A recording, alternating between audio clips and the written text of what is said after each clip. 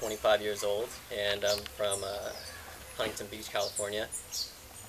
My initial interest in doing this stemmed from dabbling in psychedelics for maybe the last year and a half or so, and taking it increasingly seriously, and kind of noticing that psychedelics seem to be a catalyst for personal growth and kind of a doorway into what I would say is very real spirituality that you really can't find anywhere else. And that's what drew me to ayahuasca specifically, because it felt like that was sort of the peak of the psychedelic experience. So coming out here, I was pretty excited, and there were definitely some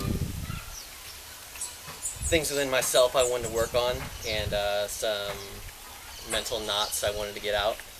And I feel like the experience is, for one, very challenging. Certainly not necessarily for everybody, but if anyone's out there who feels like there might be a calling for them to do something like this, I would highly advise that you follow that calling, because the experience is challenging and it's going to kick your butt, but you're going to just see windows into yourself that maybe you didn't even know existed, and the level of personal empowerment that comes from that, the experience does more for you, in my opinion, than like years of psychology could, or countless self-help books.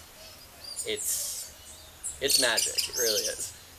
So yeah, that would basically be Yeah.